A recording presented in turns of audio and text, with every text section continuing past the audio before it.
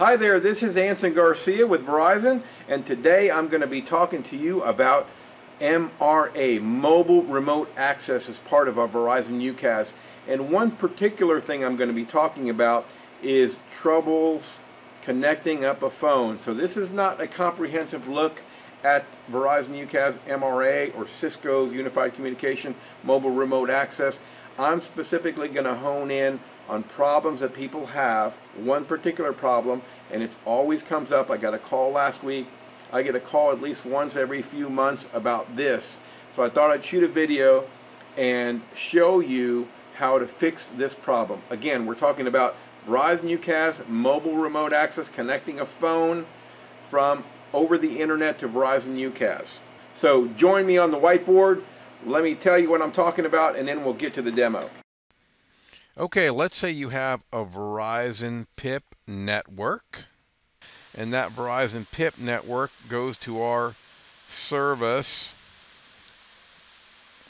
which is called Verizon UCaaS.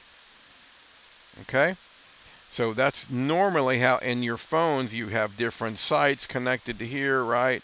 You know, site 1, site 2, maybe you have a headquarters site over here, and that's typically, you know, where your phones are going to sit inside the network over here. Okay, so what if you're sitting out on the internet?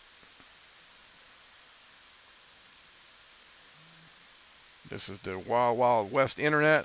Well, our Verizon UCaaS also has a secure connection to the internet, and we call this mobile remote access. And there's PKI infrastructure and things like that to control all this security and encryption, things like that that are part of this. But that's beyond the scope of this. What I want you to get in your mind is what we want to do is something like this, right? Or you're a telecommuter or something like that. And here's your house, and you have an internet connection through Comcast, Time Warner, or Verizon, or AT&T, or what have you. And you want to get this phone. First, this phone has to be a particular model, right? It can be DX, 7800 phones, and 8800 phones, and there's more out there, but typically these are the ones that are connecting up through this way. So when I say MRA, or you hear that phrase MRA, that's connecting through this internet to Verizon UCaaS, and you might hear the term Expressways. Also, those are the devices or the virtual machines or the appliances that sit in the DMZ behind firewalls and things and take these encrypted connections in from phones and Jabber for that matter, but from phones, from the internet. So that's what we're talking about here. Not in the enterprise, but what happens sometimes is when you move from the enterprise, so you're in your PIP network, Verizon PIP network, and you're sitting out here, and your phone's sitting out here, or your IT personnel send you a phone or something like that, and maybe they configured it while they were on-prem, on the premises within the network, and they send you the phone, and now you're sitting at home. You get this phone and unbox it, and you're going to set it up here, and you're, remember, connected to the internet. This is what happens. So let's take a look at the demo and how we fix that. Okay, here's a phone trying to register. Now, go back to the whiteboard. We had the phone that was configured on-prem, or we had it on-prem, then we took it off-prem. Here now it's at our house, and we plug it in, and we think it's going to work. Well, it's not going to work. It's trying to register. It has some things stored in it that make it believe that it's within the enterprise, and when we're within the enterprise, within the PIP network that's connected to UCaaS or on-prem Cisco Call Manager for that matter, it's trying to connect a different way. For you technical people out there, it got fed at DHCP option 150. That's stored. No amount of resetting or anything like that is going to help that right now. There's certain types of resetting that will, but your typical, you know, menu items to reset aren't going to help that.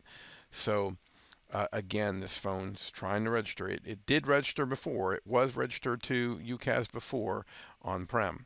Now, if we go into the admin settings and we take a look at reset settings, number 4 there, again, none of this stuff will work. I mean, if we reset the device or reset all settings, network settings, it doesn't really work. What we're after is the number 4. Number 4, that service mode. That's what we're after here. Now, once we go and choose service mode, it's going to ask us, this action clears the current service mode. So that service mode kind of toggles a switch, and let's just call it toggling for on-prem to off-prem right now. It does a little bit more than that, but that's the mode. That's the thing that we need to get to. We need to kick it, pull some things out of memory, and say, hey, I want you to change your service mode. In other words, I want you to connect up to WebEx Teams, or I want you to connect up to on-prem, or I want you to connect up through MRA, through the internet. So we're going to get some options after we reset the service mode. Now, we only have a limited amount of time to tell it that we really do want to change the service mode. Here it is. It only gives you 10 seconds. It only gives you 10 seconds. So if you look away, you're going to miss it. There it is. So now we have the services mode changed. It's coming up. It activates your camera, and it says, hey, give me an activation code or a barcode, and this is what WebEx Teams would send you. But the other thing you can do is, if you read along the bottom there, you can also manually enter your activation code or services domain. We're after the services domain. The service domain is, let's call it on-prem or MRA, Cisco Unified Communication Manager. And here is where we're going to either put our activation code for WebEx Teams, or service domain if we were going to connect up to Verizon UCAS through MRA, or Cisco Unified Communication Manager through Expressway MRA.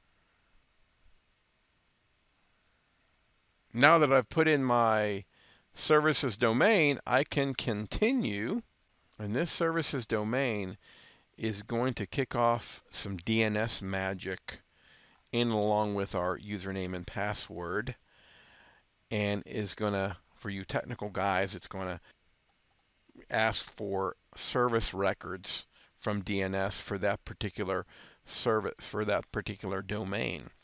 Those service records are going to come back, and then it's going to set up a TLS connection. That PKI infrastructure is going to kick in, and then our username and passwords are going to be used to log us in through that encrypted connection to Verizon UCAS, Expressway MRA, and register to the UCAS infrastructure, specifically the Cisco Unified Communication Manager, so we can have our phone operational over the internet.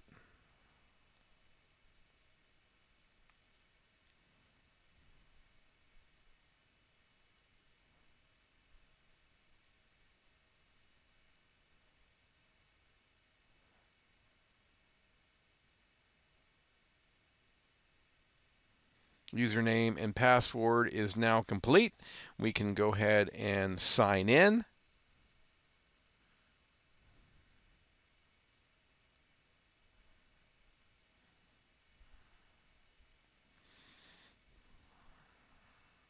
If you saw there, it did want to upgrade. It recognized that there's an upgrade from the system that it's connecting to, and it's different than the firmware that's on the phone.